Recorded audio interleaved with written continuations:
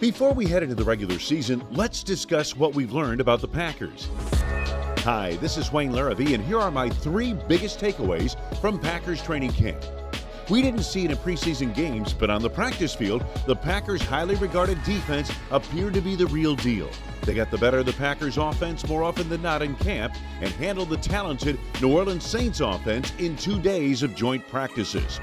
Rookie wide receiver Romeo Doubs made at least a play a day at practice and showed well in the games with 8 catches for 82 yards and a team-leading 2 touchdowns. Doubs! Touchdown! What a catch! He's polished beyond his 4th-round draft status and appears ready to make an impact in his rookie season. Then there is Jordan Love, who completed just 55% of his preseason passes with 3 touchdowns and 4 interceptions. But numbers never tell the whole story about a quarterback.